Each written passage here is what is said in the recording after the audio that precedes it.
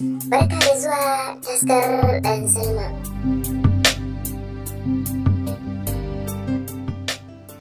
Asabe Reeza, littafi na 1.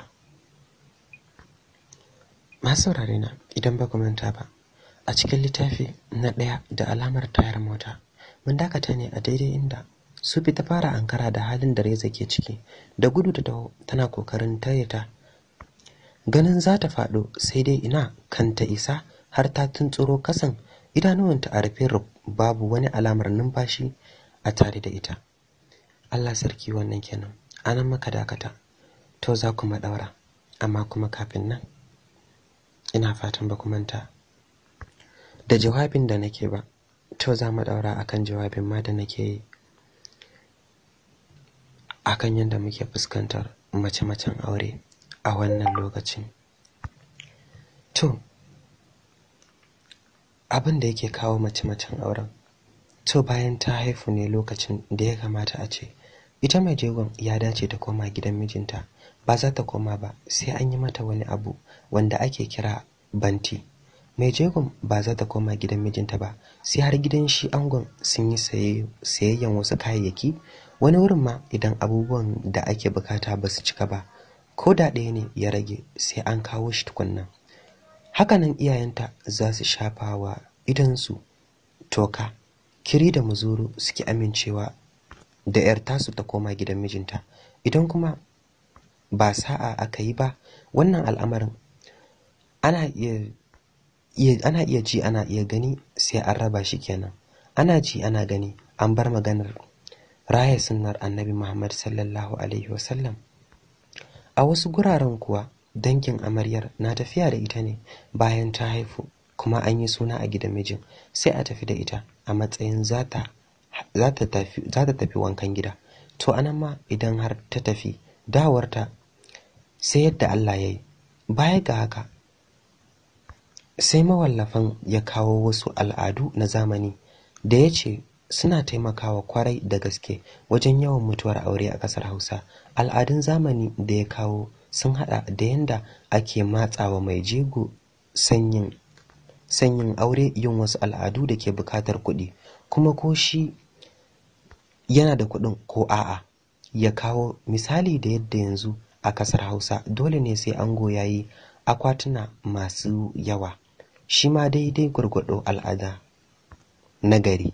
Yanda ake samun matsala a nan har ta kai ga mutuwar aure shine a wasu lokutan akan tatike miji tun kafin a kai ga yin aure, sai kaga yayin da aka yi aure kuma ba shi da abin da zai ɗauki nauyin amaryarsa. Daga nan sai a fara samun korafi daga gareta ko kuma danginta.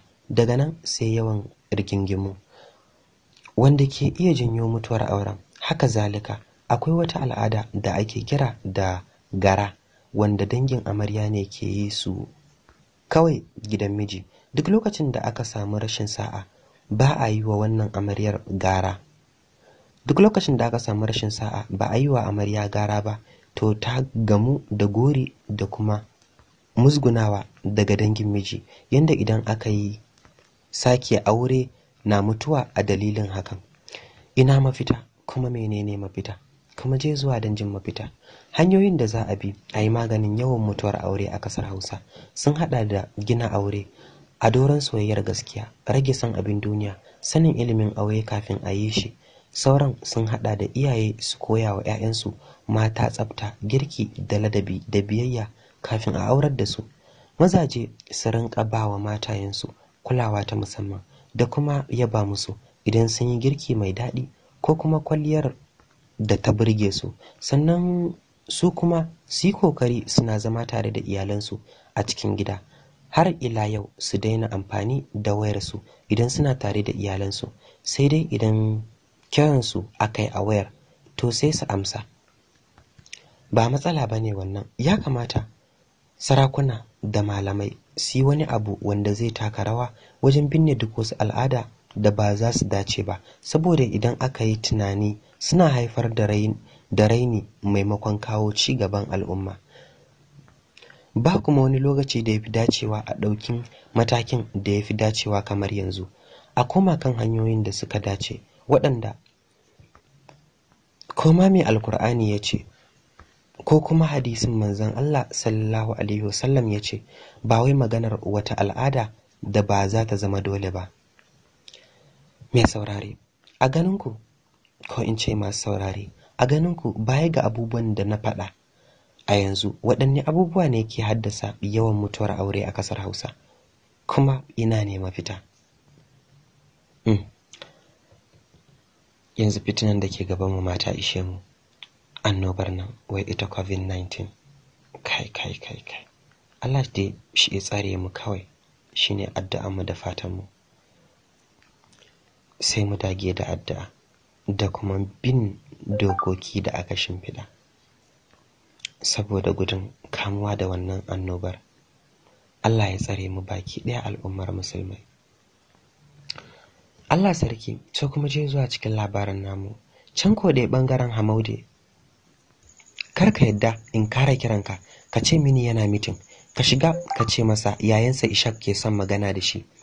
Ka yi hakuri sa, na faɗa maka ban da hurumin shiga wurin nan. Sun kusa fitowa a nan da awa 2. A cikin awa 2 da kake magana zai iya rasa abu mai girma da koda zai karar da duk dukiyar da ya mallaka ba za ta iya siyo masa shi ba.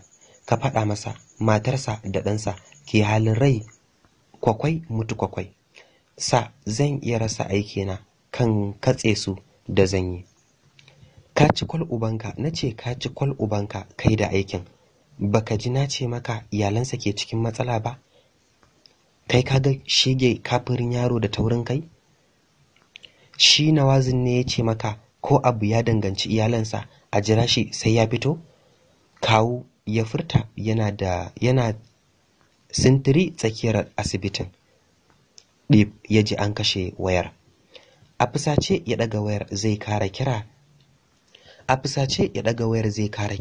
Shi fa in ba ya ji ya tada wa Nawazuddin hankali yadda nasa ke a tashi ba zai ji daɗi ba. Kiran da ya shigo ne ya sa shi kara wayar da sauri a kunne. Yaya mene? Ba sai ka tambaye ni ba, na kira ne in gaya maka.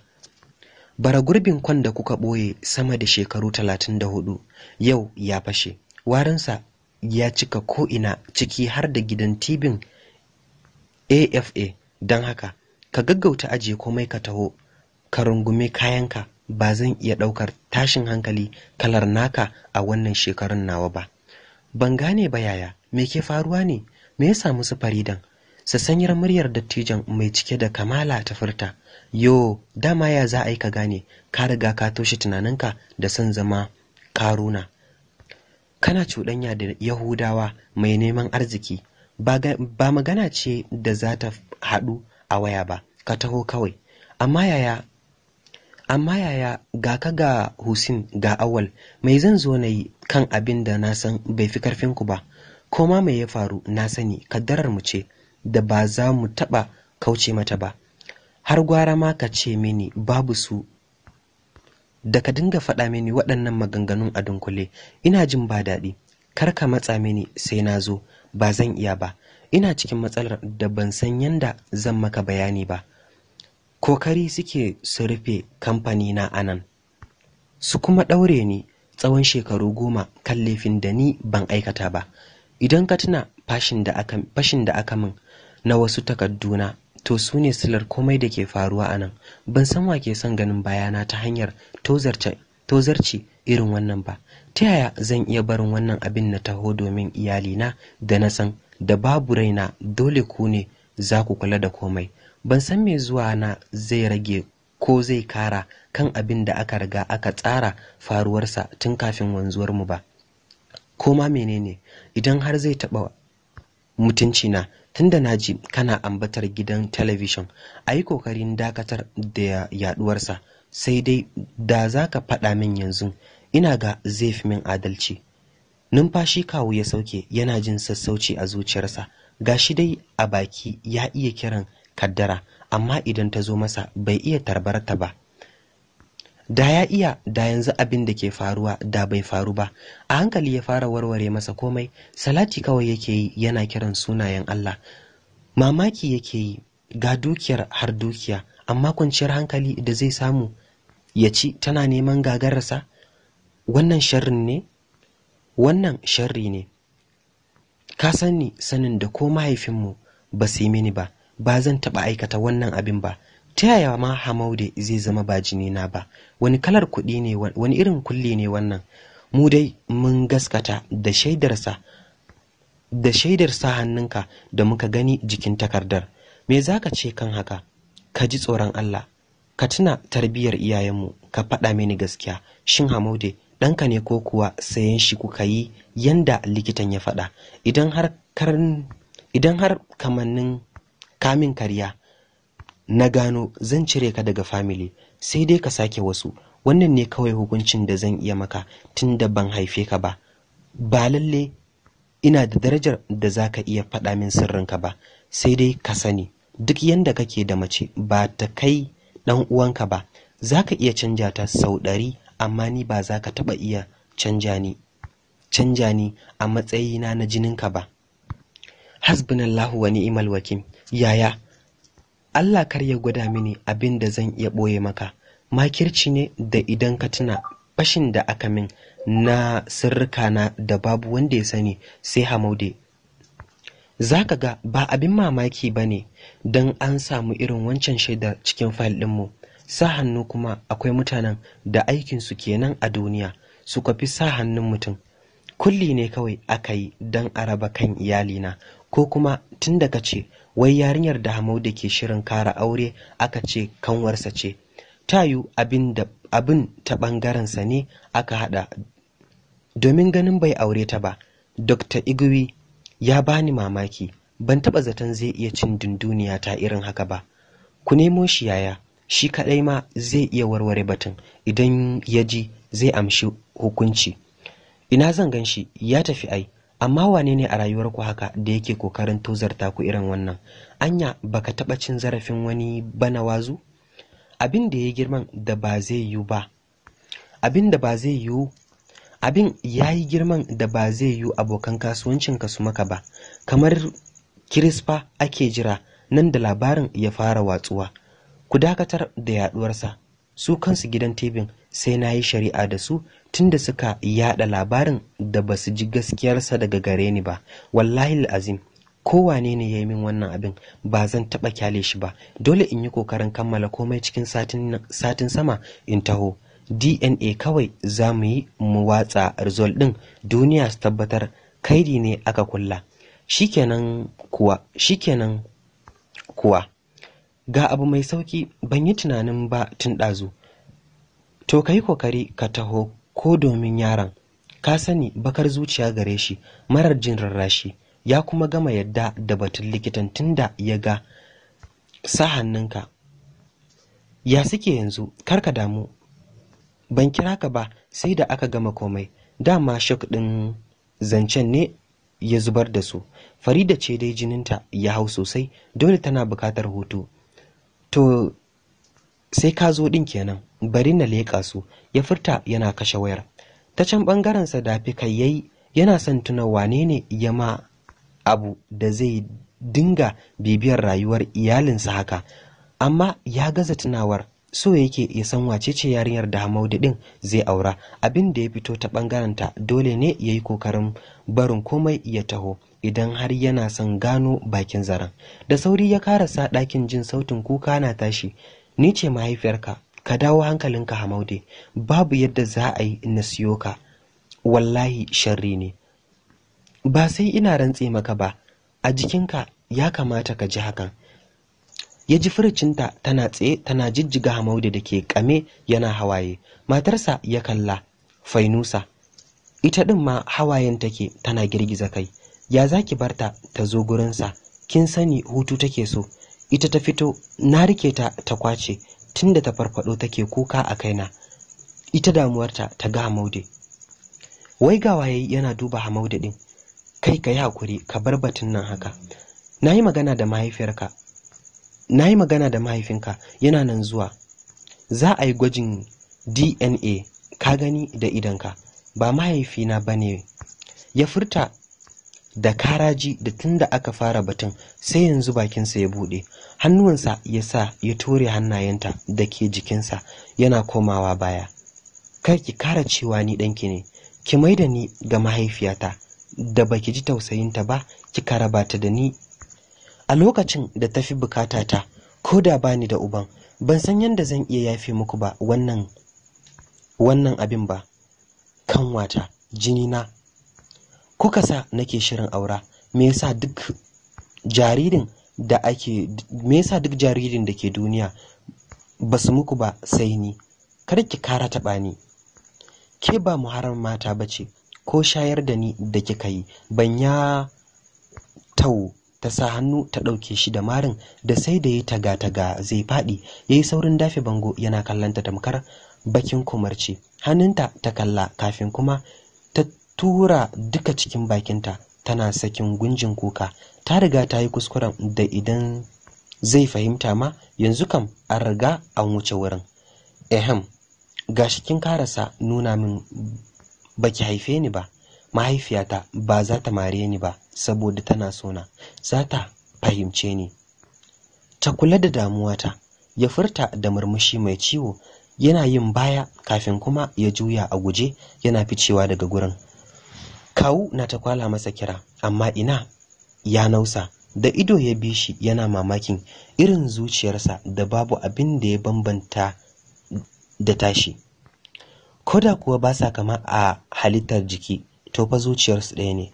Durkushewa ta yi a gurin tana dafe saitin zuciyarta.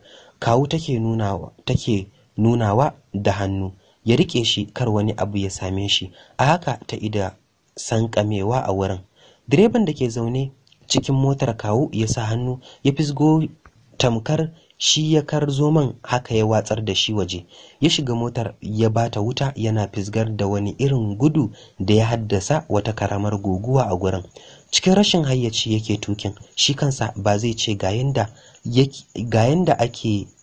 yake ta kaucewa titin ba. A haka ya fara fita wajen gari, ya take motar da karfi yana mata mazauni kasan wata bishiya cikin duhun magariba da ya fara kunno kai. Ɗora kansa ya yi saman stiyari a karo na farko da yake nadamar zuwansa duniya. Matar da ya gani a zaune saman wheelchair wai ita ce mahaifiyarsa. Yarinyar da yake mafarkin mallakarta a matsayin mata wai kanwarsa ce cikin ummansa. Kenan da a ce abin nan bai bayyana ba, da yanzu yana zaune da kanwarsa a matsayin haka. Shi kuwa ya zai iya yafe musu?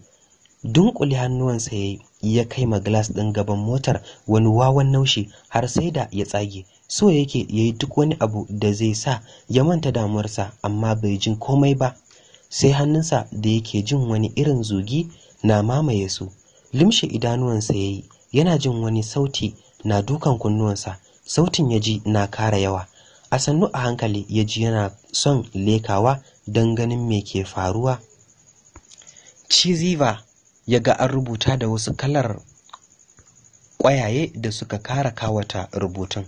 Da sauri ya buɗe motar ya fito yana dosar gurin. Tun daga nesa yake jin warin giya na bugunsa, amma haka yake takawa da karfinsa yana tuna kalaman wani gaye da ya taɓa gani. Kai ma ka sha, na san damuwa gare ka. Idan har da gaske abin yana cire damuwa, ya yadda zai siye duka gurin ma domin ya sha damuwarsa ta yaye.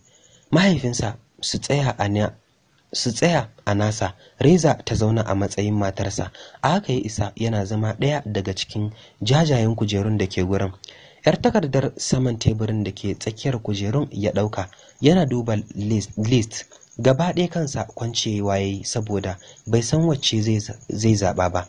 Ɗagowa yayi yana kallon mutanen gurin da kowa ke harkar gabansa. Mata ne ga su nan kusan tsirara, haka suka cike suna ta tikar rawa. Hannuwa ya ji sun sauka a wuyansa ta baya.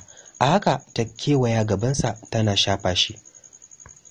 Baka ce siririya, ta sa wasu matsiyatan kaya da suka tona asirin bakin da duwawunta ke da shi, tamkar na bakin alade. Kamar yau ka taɓa zuwa, kawo na zaɓa maka wacce za ta dace da yanayinka. Wani kallo ya wurga mata yana tunkuɗe hannayenta. Idanuwansa ta kalla, abin da ta hango cikinsu ya sa ta juyawa cikin tana kadawa ta bar masa gurin. Wani ya zo ya tsaya kansa da tambayar me yake so. Ta farkon ya nuna mutumin ya gyada kai yana juyawa. Lisko, idan ka hada ka bani na kai masa, wannan kalar da ni yafi dacewa. Bakar budurwar ta furta tana kashe shi da murmushi. Mene ladana? Na mallaka maka daren yau. Ke pencil, akan wannan mai zubin ustazan kike cewa zaki bani abin da kika fi shekara baki bawa wani ba? Ba za ka gane bane. Ba ni kai dai. To gashi sai ki taka a hankali, kar ya watsa ki cikin gayu. Karba ta yi ta juya gefe ta yi sanin idan Lisko bai kanta yasa ta tura hannunta a breziya dinta ta zaro wata yar takarda. Warwarewa ta yi ta juye farin garin ciki na tambulan din da aka cika rabinsa da giyar. Take ya bace ciki tamkar ba a zuba komai ba. Karasawa ta yi ta ajiye masa, ta koma gefe tana dora wayarta a kunne. Na gama, in ji Alat. No, yanzu dai zai sha. Okay madam, zan yi kokarin ganin ya sha.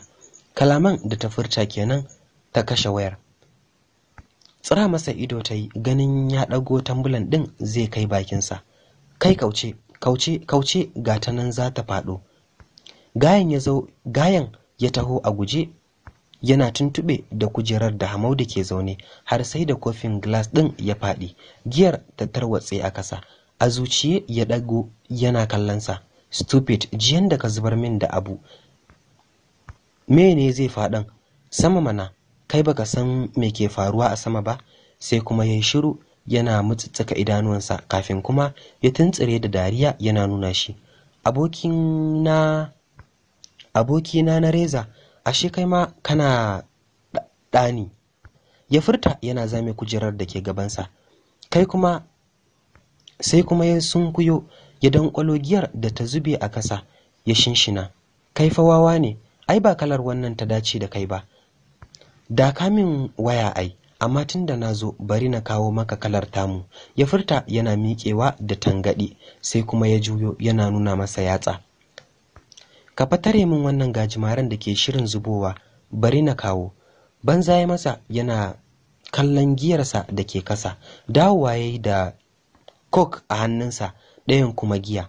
Aje coke ɗin yayi gaban Hamaude, shi kuma ya ajiye giyar a gabansa. Kop ya ɗauka ya zuba giyar rabi, ya ɗaga ya shanye, ya tura ma Hamaude gabansa.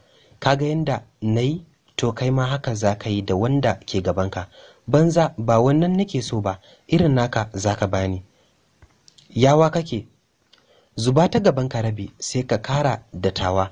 Ka ji yanda zaka hango kanka a fukafukin tattabara kuna ratsa gajimare.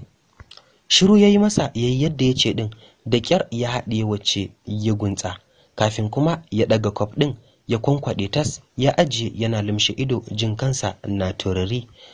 Karamin, ya furta yana warware idanuwansa. Kara masa giyan yayi yana dariya, a haka suka shanye tas. Reeza, kai ni na ga Reeza, ya furta yana jawo hannun gayan. Miƙewa suka yi a tare. Faɗowa suke kokarin yi, a hakan gayan yayi kokarin tare Hamaude. Ka taka a hankali, yanzu fa ji za kai kamar kana tafiya saman ruwa. Kai, ni na ga Reeza. Kai ma yin soyayya, ce maka akai na san hanyar Reeza? A watse kwatas zaka kai mu, zaka ga gidan daga nan da mota na zofa. Uwata nake son gani ba mutuwa ba. Da na hau ka tuka mu zuwa gidan. Wawa tazi zai kai mu. Ka kai ni nace. A haka suka mike titin neman tazi, wannan ya zube wannan ya taba wannan. Pencil da ke gefe ta ja tsaki mai karfi tana dora wayarta a kunne. Allah sarki, wannan kenan. Can ko ɗaya bangaren Reeza, sassanyen ruwa su fike ta shafa mata har zuwa lokacin da ta ji wani kakkarfan numfashi. Ta bude idanuwanta tana sauke su, ana sufi da take hawaye. Yanzu kenan Hamaude yayana ne da kika ce mama ta bari, ko kuwa ta haife shi ne bayan wancan? Girgiza kai sufi ke yi, alamun bata sani ba. Juyawa ta yi tana kallon mama Ashana da ta dade da karasowa gurin, idanuwanta a bushe, babu alamar digon hawaye sai suyar zuci.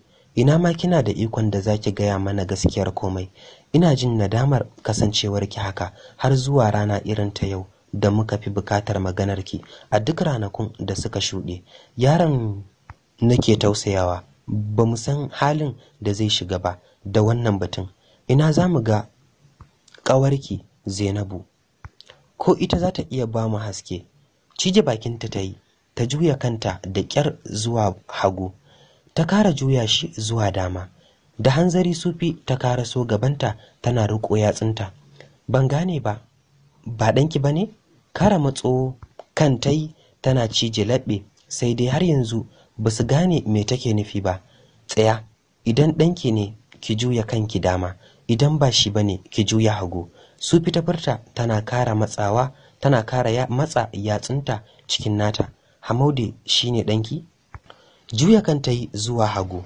Farin ciki ya faɗaɗa a fuskar su. A'a, ta yaya kika san ba ɗanki bane? Alhali kina haifuwarsa kika bar shi. Reeza ta furta tana tsare ta da idanuwa. Duk mai sauki ne, a yi gwajin DNA tsakanin shi da uban mana. Rimo ta furta tana karasowa kusa da Reeza. Shiru suka yi suna nazarin kalamanta, kafin kuma Reeza ta ɗago tana duban su. Amma ba a Naija za a gabatar da hakan ba ko? Kallanta suka yi, alamun ba su fahimta ba. Yes, saboda idan a Najeriya ne, idan kuma ya kasance abin sharrin abokan gaba ne wanda ya kulla wannan nufinku bai san da DNA ba, kenan ya shirya zuwansa, zai kuma iya siyan result din a canja shi da na bogi. Jijjiga kai suka yi gaba ɗaya suna nazarin tunaninta. Amma ni ban yarda Hamaude dan uwarki bane. Amin, amma ni ban yarda Hamaude dan uwanki bane. Idan kika kula da yanda abin har ya iso gurin yan jarida, idan da gaske ne likitan yayi dan ya taimake shi, me zai sa ba zai same shi gida ba sai a idan duniya? You are smart, Smolly. Reeza ta furta tana miƙewa zuwa gabanta. Tunanin da ya kamata mu yi kenan tun farko, ba mu tsaya muna hawaye ba. Tabbas har sako an turo min a wayata. Ko da wannan ya ci a ce na gane kulli ne, ta furta tana share hawayenta da gaggawa. Amma wane ne makiyin Hamaude da zai kulla masa wannan sharri mai girma haka? Kuma me yasa aka danganta shi da ni? Fakariya suka ji sautin daga bakin kofa. Juyawa suka yi gaba daya suna kallanta. Tana duke kamar mai ruku'u, tana haki alamun ta sha gudu. Miƙewa ta ida karasowa cikin falon. Ban gane ba, Gisma, lafiya kike ta haki? Reeza ta furta tana kara takunta zuwa gabanta. Daga gidanta nake, na sa hannu zan kwankwasa mata kofar. A ciki na ji sautin muryarta da karfi tana waya.